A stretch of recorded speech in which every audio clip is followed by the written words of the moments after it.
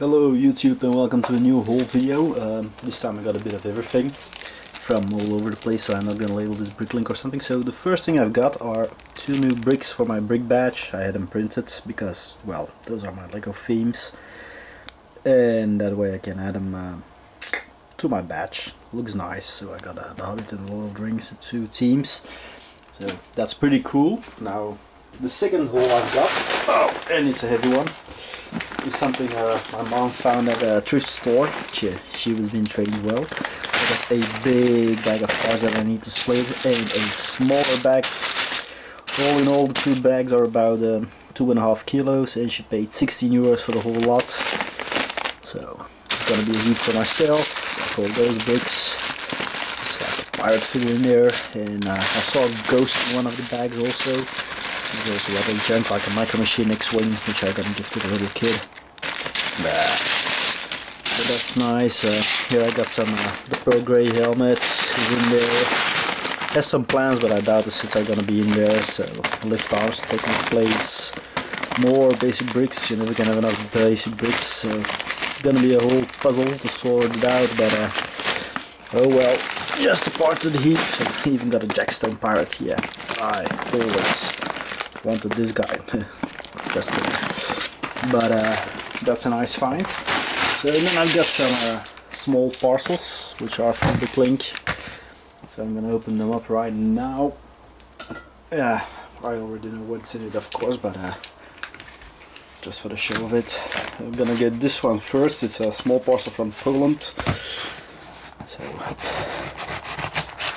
cutting open the box. I know what's in there, so, or what should be in there. Let's put it that way. A whole lot of brown bricks, 2.3, 2.6s. There we go. Oh yeah, and a minifig because I had to reach the minimum order of a Marion Ravenwood from Indiana Jones.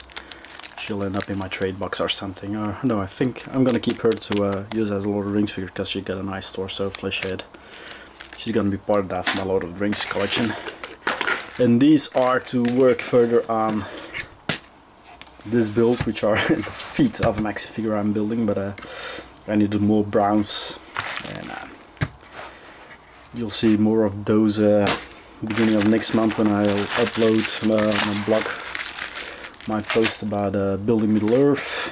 So yeah, I'm doing 4 things at a time. And then I've got this one from Italy. Let's see.